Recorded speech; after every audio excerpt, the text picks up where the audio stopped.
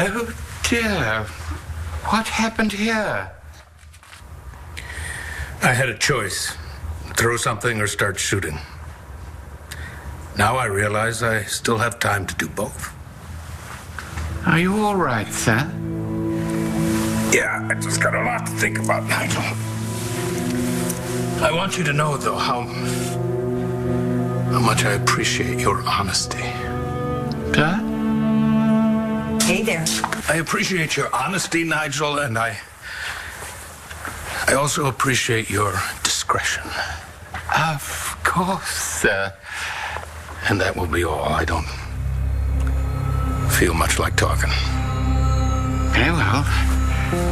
I'll get something to clear this up.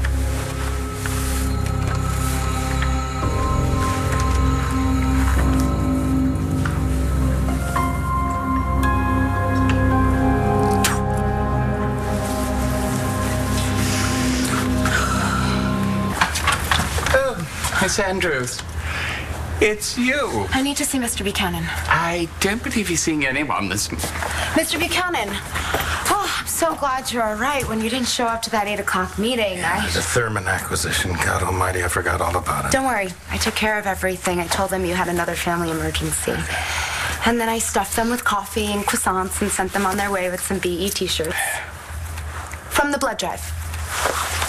Here's everything from your inbox. Just in case you want to work again from home. I beg your pardon, but I handle Mr. Buchanan's affairs at home. Nigel, you have to take Renee to her checkup. Quite right, sir. I'll see if she's ready. I'm sorry to bother you like this. I just figured it had to be something just awful for you to miss that meeting. Yeah, you could say that, yeah. Oh, no. What? I'd rather not discuss it. Oh, my God. What am I doing? This is so not my business. After all, you have Nigel to help you with your problems and your wife, of course. My wife is the problem because she's in love with my brother.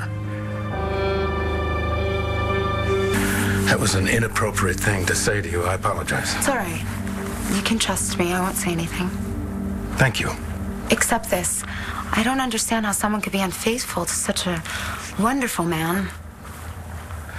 I appreciate what you're trying to do, but we've only just met. You don't know me. You're right, I don't. But I've seen the way you've treated your staff and the way you've been treating me, and it's obvious you don't deserve this.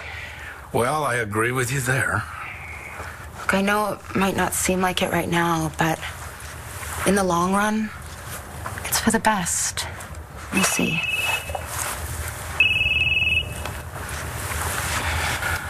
Hello, Nora. Hey, I was just calling to let you know that we found Danny, and she's safe. It's a long story, though. Well, then you're going to have to tell me everything once you get home. Well, that's the other thing, is that we have one short stop to make, and then Matthew and I are coming home tonight. Tonight, huh? Will Bo be with you? Well, I don't know if he has something that he needs to do here, but if he doesn't, then yeah, I guess. Well, I should probably go. I love you. I'm sorry, we've got a terrible connection. I can no longer hear what you're saying to me, Nora.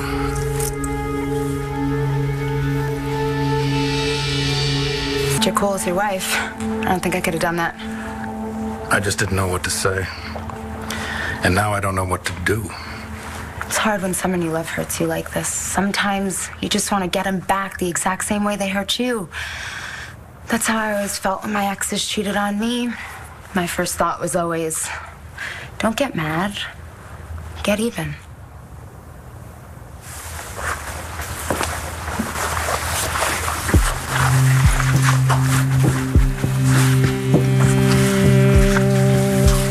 But how could you possibly get even for something like this?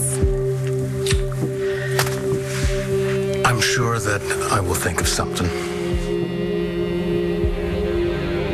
Anything you need, Mr. Buchanan, you just say the word and I'll help any way I can. Well, I'm counting on that. Because when Nora and Bo get back to Landview, I'm going to give them a welcome home they will never forget.